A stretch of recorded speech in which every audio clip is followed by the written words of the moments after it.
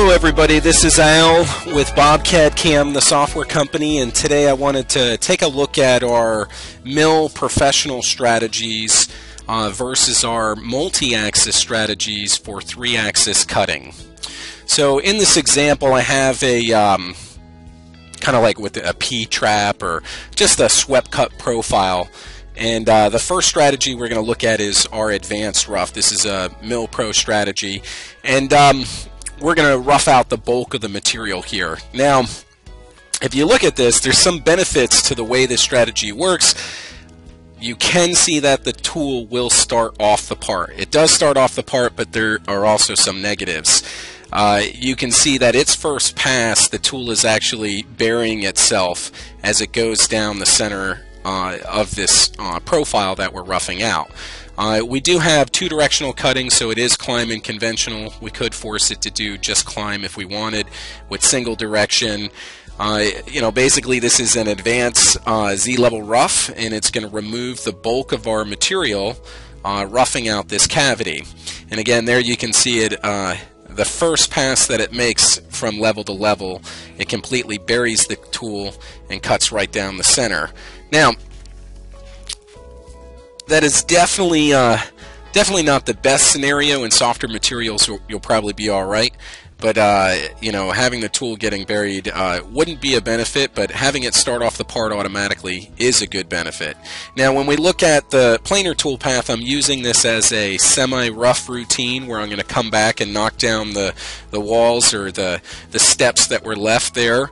The planar, some of the negatives about it for this example is we have an inconsistent finish. You can see that the scallops are varying from one end to the other. The planar is an incremental step over. It doesn't step over exactly to the surface, so you will get scallops as it moves back and forth. And also, the other thing is we're just cutting on an angle. I think it's 90 degrees, and it's just going back and forth. So, if we might want a little more control over where it's cutting.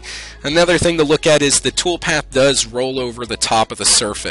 As a default, it's going to look at the geometry you selected, start on that edge with the tip of the cutter, and roll over. So we may want to see some improvements there, but one of the things that is nice about this strategy is you can post with a G18 or G19 arc. So instead of all linear interpolated movement, we actually can be swinging arcs there, which is good for other applications. Again, this is a good way to come in here in semi-rough, but you can see a bunch of interrupted cuts, and that's a topic we'll talk about here a little later with our intermediate slices.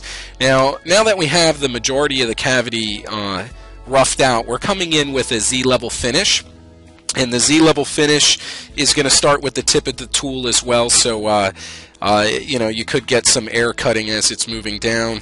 The other thing that you're going to notice is that it's an incremental step down. Again, it's not stepping down to the surface. So as the surface starts to flatten out on the bottom, we would get much greater scallops. So using top and bottom a job, I did limit where this toolpath would go. So I said start at 0 and stop cutting at a certain level. The other thing you'll notice is as it cuts from one side to the next, its boundary is the edge of the surface. So the tip of the tool will be on the edge of the surface. In a lot of cases, when it comes to finishing, you want the tool to start and finish off the part if could be. So again, I used the Z level to catch the more vertical part of the walls here, and it did just step down. Now as I come in to clean up the bottom of this, I did use the Equidistant Offset. Now even though the Equidistant Offset is a great finishing strategy, there are some weaknesses to it, and it's being illustrated right here. The Equidistant Offset is an offset style toolpath, and for this particular geometry set, that toolpath is being trimmed and it's rapiding back and forth from one section of the part to the other section of the part. It is working from the top down, and you can see it's running perpendicular to the radius at this point, and it has to rapid reposition to get to the other side because it's not following the curve of the surface, it's just offsetting that curve. Now as it moves in from the ends, when that offset starts connecting, we'll see it working right through the center.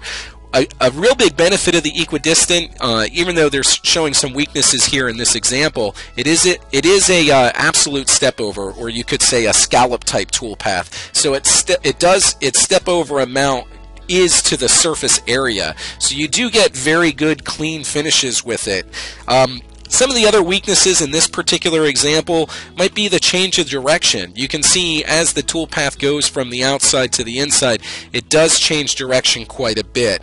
So we have some good aspects of this software, and I think it did a great job of roughing, semi-finishing, and finishing this part. But some of the things that you could struggle with is working with harder materials and also your runtimes as well. Because of all the rapid repositions, you would have a lengthier runtime on this particular job. You know, so we do have a solution for you, and that's the next thing we're going to cover. What we want to look at now is using our multi-axis strategies for 3-axis cutting. Now, BobCAD does offer 2 through 5-axis programming, but a lot of people don't understand that you can use the multi-axis strategies in 3-axis, and they're extremely powerful and offer a lot more versatility and control over how your toolpath is generated. Now, the first thing I'm going to do is look at our advanced rough. I'm using a different option, the adaptive option, which is a Mill Pro strategy, to rough this out and kind of illustrating the differences of our standard advanced rough versus the adaptive rough. And you can see here that this is a completely different style routine. It does start off the part. It's single direction cutting. It's sweeping along with radiuses. I am doing twice diameter cutting to get down to the bottom, and this is more so like a high speed type strategy. Now, you're going to notice that I have these really big staircases or steps of material left on the walls, kind of like what we had in the first example.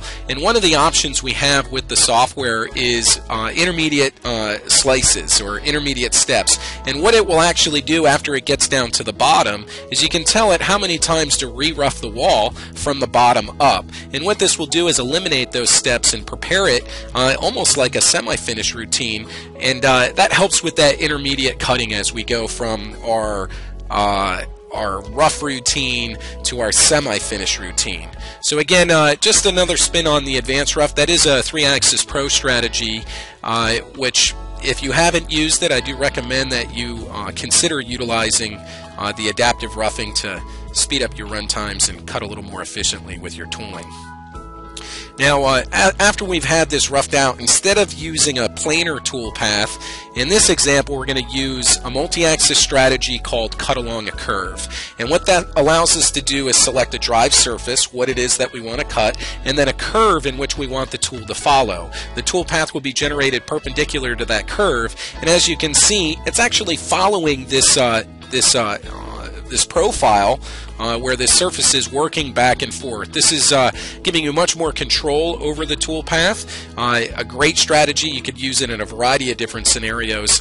One of the other aspects of this strategy is it's not going to roll over the edge. It's going to stay below the edge of the surface automatically. That's how it's generated. You could extend it up or extend it down.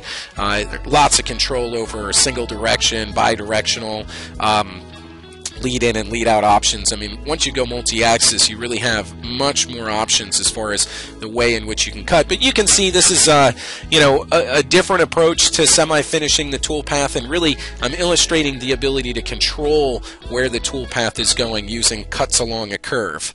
The next thing that we look at is, in the previous example, we used a Z-level finish and then an equidistant. In this case, I'm using morph between two curves. So I selected the outside curve, the inside curve, and the drive surface. And I have a bunch of different options to control whether it starts from the center out or single direction cutting. But one of the things that I really like about it is it has an extend and trim feature. So you'll notice that at the ends of the part, the toolpath is actually extending past that, and I didn't have to edit any geometry to be able to do that. It does it automatically just by turning on that option and then defining how much you want it to step over or step away.